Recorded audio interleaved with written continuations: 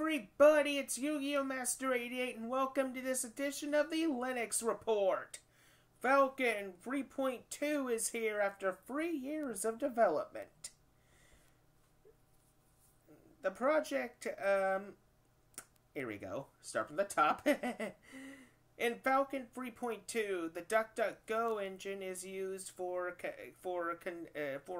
conducting web searches, but can be changed into anything else, depending on your preferences.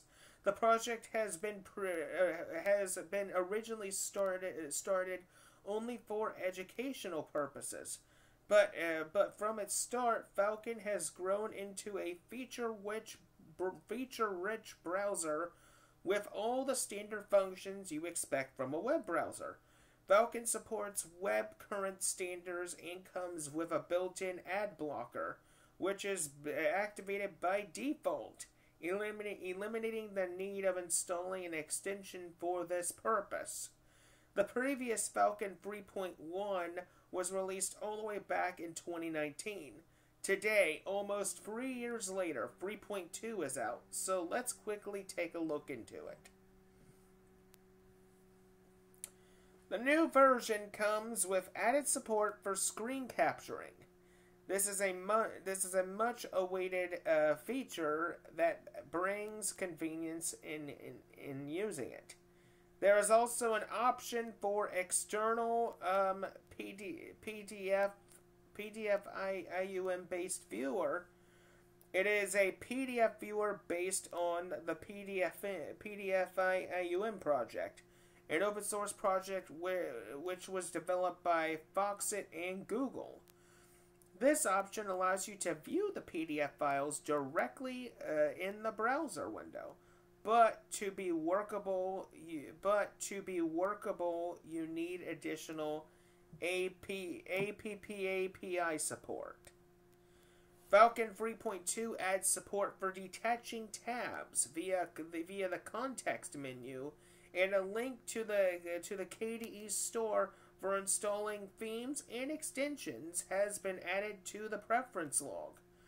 We can't fail to mention that the removal of locally installed themes is now possible through the theme manager. The search toolbar also receives some love with this release.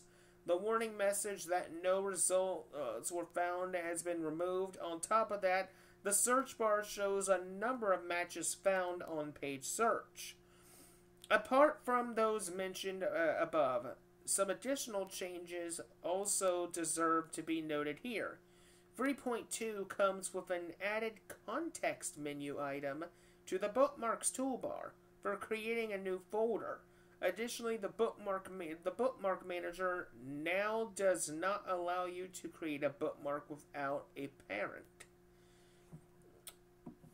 Browser cookies allow websites to preserve session data such as your login credentials so that you don't lose information when you close the page. Unfortunately, they are often abused to track your online activity across the web. Falcon 3.2 has a built-in cookie manager that can view, edit, delete, and search for cookies.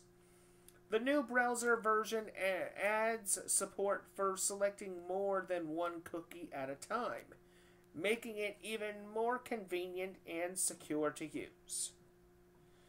Of course, this release comes with a lot of bug fixes and many small UI improvements. For a complete list of all changes introduced in 3.2, you can refer to the release announcement. The download page on the Falcon website has binaries for Windows and Flatpak installation for Linux. Unfortunately, the new version 3.2 is not available as a binary package for various Linux distributions, and the only way to get it is to compile it manually from source. Well, everybody, that is it for this edition of the Linux Report. Hope you enjoyed this as much as I did, and until next time, this is Yu-Gi-Oh! Master 88 saying see you later.